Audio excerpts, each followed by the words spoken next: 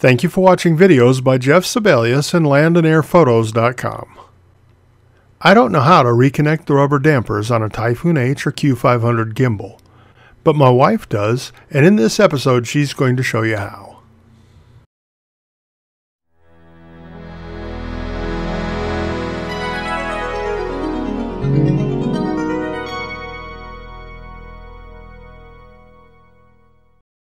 This episode is part of a series of videos designed to help you fly your Yuneec drone. This applies to the Yuneec Typhoon H and Q500. Let's get started with how to reconnect the Yuneec gimbal damper.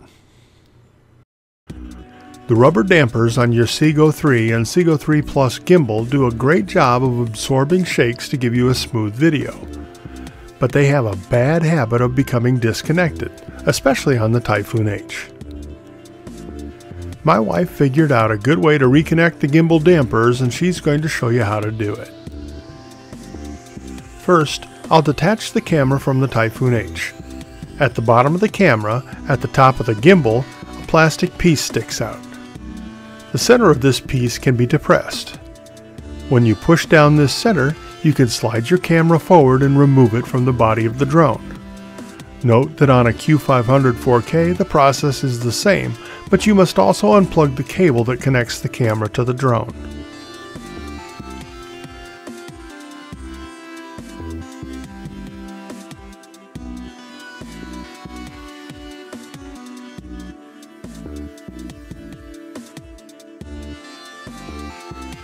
The next step applies only to the Typhoon H. On the CGO3 Plus, there is a plastic cover on the top of the gimbal which must be removed.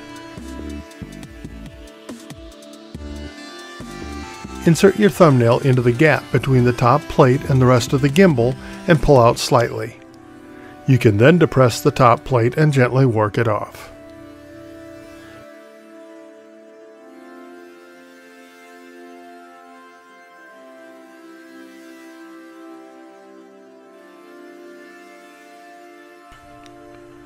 From here, the process is the same for the Typhoon H and the Q500. Take a piece of dental floss. My wife swears by waxed.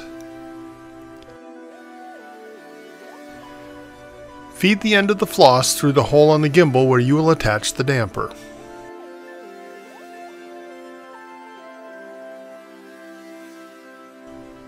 Now, take the other end of the floss and wrap it around the top of the damper.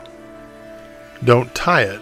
Just wrap the floss around a couple of times and pull gently to squeeze the damper down so it will fit through the hole.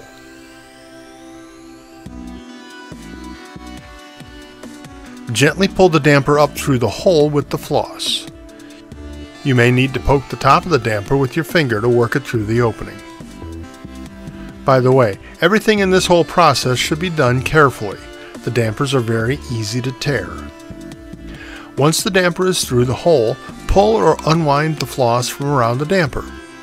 When the floss pulls free, the damper expands and the task is finished. Now she'll go through this process again to reattach the other end of the damper to the other side of the gimbal.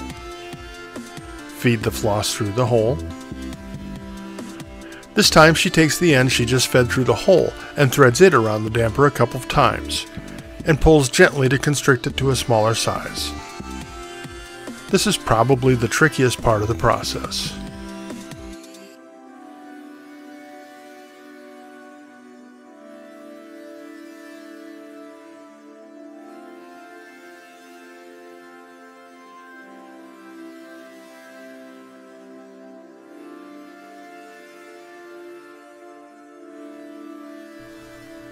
Pull the damper through the hole with the floss.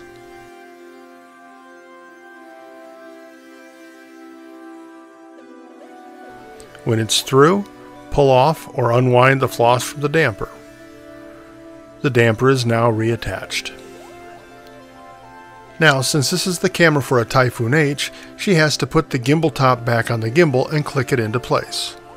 You wouldn't do this with a Q500.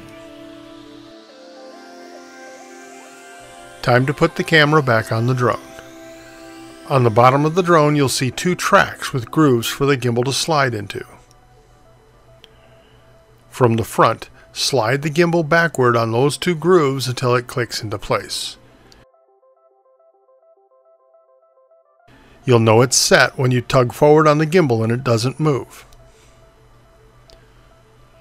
If you're working on a Q500, be sure to plug in the cable from the camera to the drone.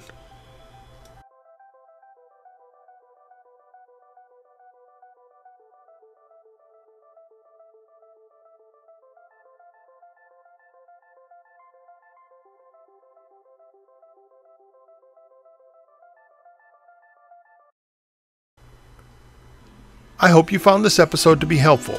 Links to more drone training videos are on screen, so be sure to check them out. Don't forget to subscribe and click the like button, and be sure to leave a comment or a question below. Also, I just set up a Facebook group for my subscribers. Click the link in the description below and sign up. Thanks for watching.